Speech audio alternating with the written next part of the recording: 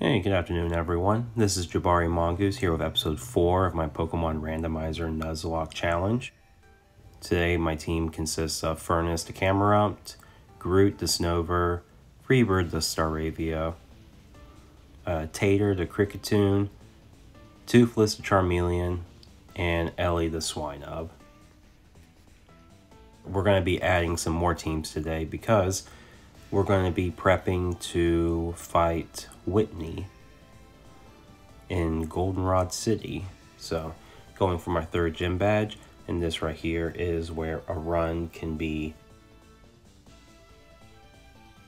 it can end. It could very well be damaged because you can lose a lot of Pokemon to Whitney's Miltank. But right now I took care of the Pokemon quiz to get the Pokegear radio app. 2 yeses, then a no, and a yes, and then another no. And that gets it taken care of. And here we start going through the gym. Again, I like challenging all the gym leaders before I have to do any extra grinding. The level cap is level 19 to be on par with Whitney's Miltank.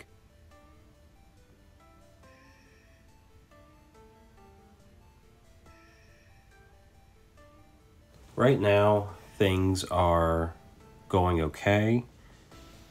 I have a strategy to take on the Miltank, and it's one I can confidently say I have never done before. One of the perks to why I like doing this randomizer so far. I hope that people are having a good day today, and everyone's week is going well. When this episode comes up, it will be a Thursday, so I hope everyone looks forward to the weekend. Get a little confused in this puzzle here, a little embarrassed by it, but you know, it happens.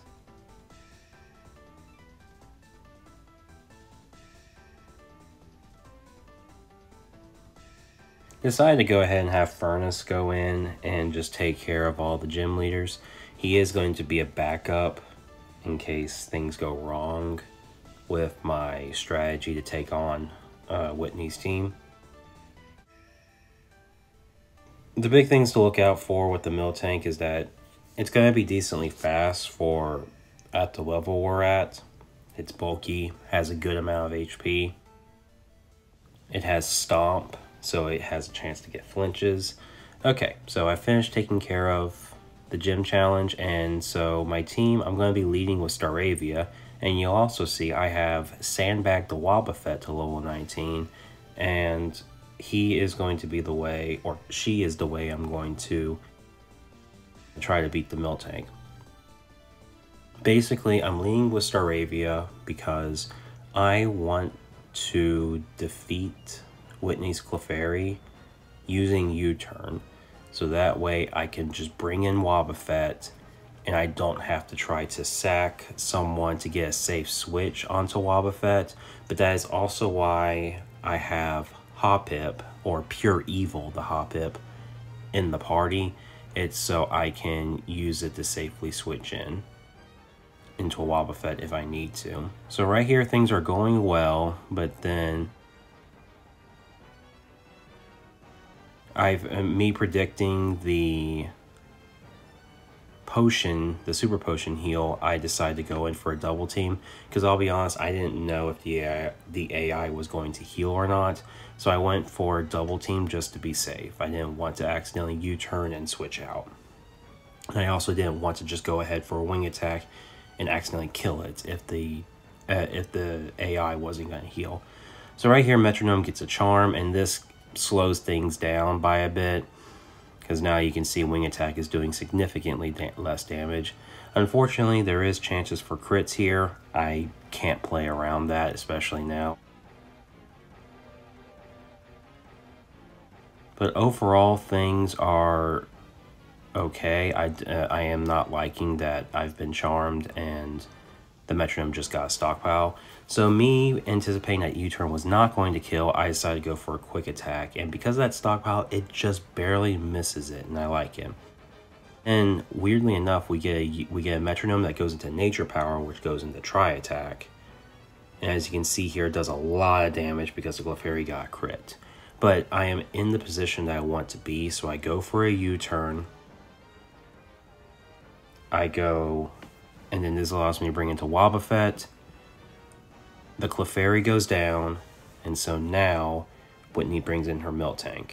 So the reason why I have Sandbag is because Sandbag is a female, and Miltank only knows physical attacking moves. So Miltank is not going to use Attract, and it's not going to use Milk Drink to heal, so all it's going to do is Stomp. But unfortunately, I get the turn 1 flinch. Miltank uses another Stomp and gets a crit, but I have the Citrus Berry. This was the Citrus Berry that Bugcatcher Wade gave to me, like after recording the first episode. But I get flinched again. So here, I'm getting a little bit nervous, but I at least get another counter, and you can see it's doing over half. So I could have done Destiny Bond to predict a Milk Drink, but I decided to go for counter, and fortunately the Miltank just keeps using Stomp, and I don't get flinched for a second time, and the counter goes in and defeats the Miltank, so I was able to beat Whitney deathless and with a Wobbuffet. I can say I've never done that before. We get our badge, we get Attract, and now it's getting the water bottle, so that way we can get the static encounter on Route 38. I believe it's 38. It's not going to be Pseudo Budo, but I'm excited for it because since it's randomized by power level, I'm curious as to what kind of Pokemon it will be. So the strategy for Miltank originally was going to be still using Staravia to defeat the Clefairy on a U-turn, and I was actually going to go into Cricketune because I was going to have Tater use Bide, and it was still going to have the Citrus Berry, but basically I was going to do that and try to defeat Whitney's Miltank with Bide, which would be another thing I've never done before. But the thing was, Cricketune was a male, so there was a higher risk of being attracted. But when Union Cave and I encountered the Wynut, I knew this was the Pokemon I wanted to... I knew that's why I wanted to use to defeat the Miltank, because it was a female and Wobbuffet has a lot of HP, so I figured I could use counter shenanigans, and yeah, sure enough, it worked out. Now I did bring Tater as a secondary option if the Wobbuffet strategy didn't work, and basically I predicted or calculated that that Tater and Sandbag could have just died from this whole thing. But that's why I also had Pokemon like Charmeleon, Staravia could have Intimidate shenanigans, and I had Camerupt, just, you know, bulky Pokemon that could hopefully get the kill if my shenanigan strategies didn't work. But fortunately, we didn't have to go to that. So right now, this run is still going on with just one death right now. So happy to see that. And I am not afraid to fight Morty at all. My strategy is to defeat his Gengar is Staravia. And I'm also going to be bringing Katie to Skitty as backup. It's in the daycare right now, and basically I'm keeping it there until I'm ready to fight the gym. Because the Morty's Gengar knows Hypnosis, Mean Look, Shadow Ball, and Sucker Punch. And as long as you have a normal type that has a move to hit ghost types and a status move, you can PP stall the Gengar of its Sucker Punches, even if it makes you fall asleep with Hypnosis. You just need to pick the status move, and then once it runs out of its 5 Sucker Punch uses, it can't hit you at all.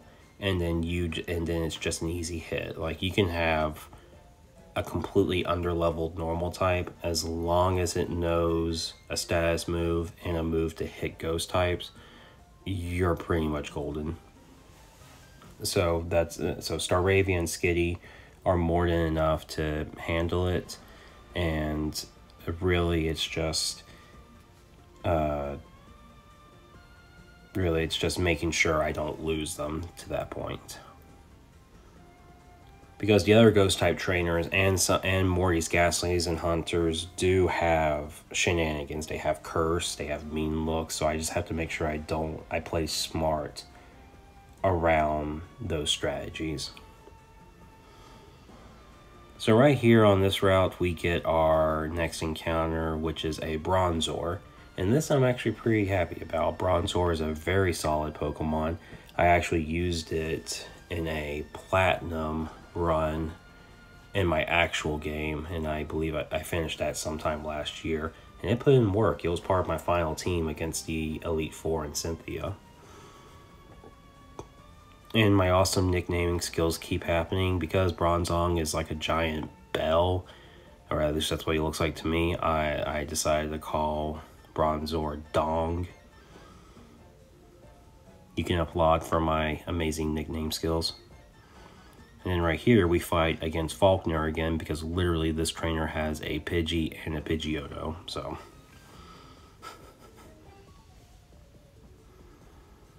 I really don't know why they didn't give Faulkner a Noctowl. No trainer has one naturally until the Lighthouse.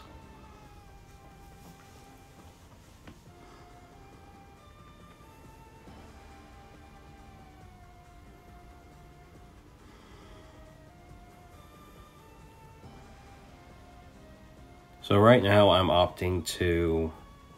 not going through the trainers against the National Park, because it's just a lot of extra time that I don't need to add into a recording session. I'm going to do it afterwards, and if a Pokemon I have dies to a trainer, I'll just quickly record it real quick, just as proof that it happens.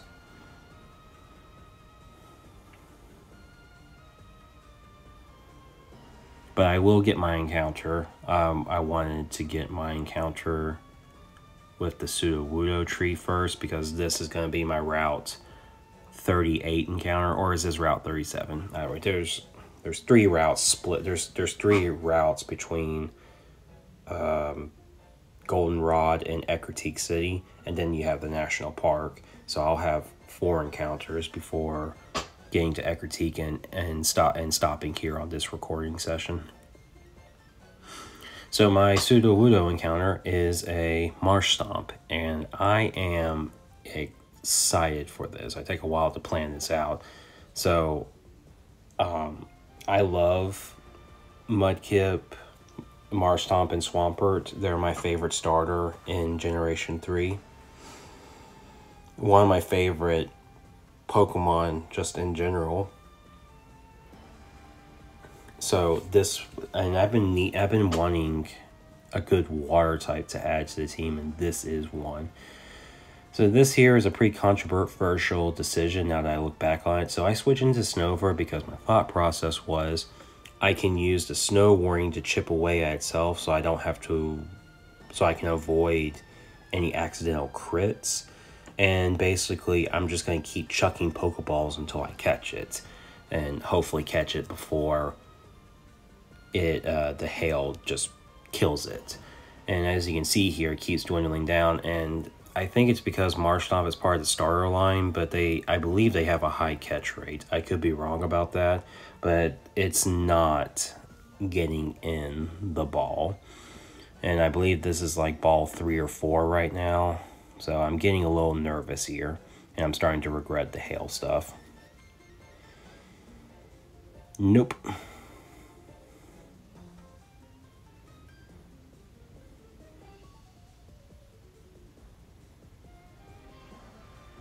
Not again. Really? So this is my last chance here, and I don't get it. And honestly, looking back, and you'll see from the next few encounters I get in the remainder of this episode, and as well in the next episode, I start using Cricketune to help me catch, because he knows decently weak moves that can help get into the red with Cut and Rock Smash, but he also knows Sing, and I'm not removing that move at this point in time. And I didn't think about it, but had I remembered or thought about the move Sing, I probably would have done that, and I think I would have caught the Marsh Stomp.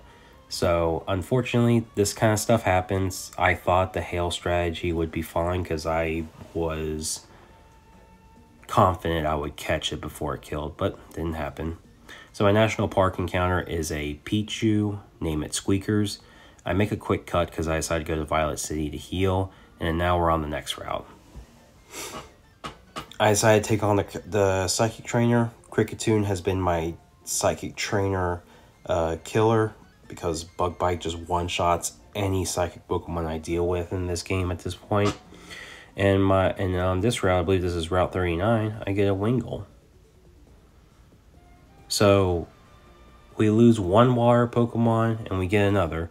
Now, Wingull and Pelipper are okay, but I'm not complaining, because I can make work with them. Wingull knows some solid moves, like it gets Water Spouts in the next few levels. It is a flyer. It can learn Surf. So I'm not complaining at this. Pelipper learns Protect naturally, and that's just a really good move in general in Nuzlocke. I'm happy about this. And looking back on this nickname is really, really stupid. I call it Gullwing. Gullwing the Wingull. It's going to sound better when I say Gullwing the Pelipper. But the reason why I named it Gullwing is in reference to Final Fantasy X-2, with the group, the main character group called the Gullwings. But when you think about it, Wingull the Gullwing, I don't blame you if you think I'm just stupid.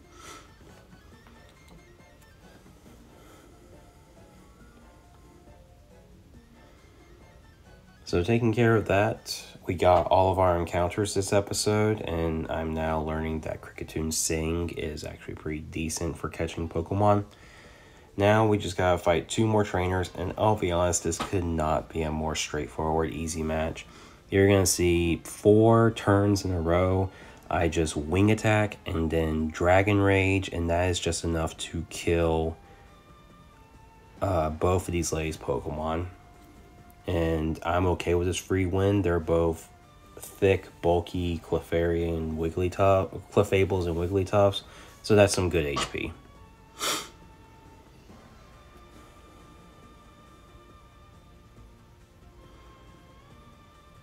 I'm not going to teach Charmeleon Scary Face. I could have more utility with Smokescreen. Okay, so, I actually lied. We are getting one more encounter. So here we meet Bill.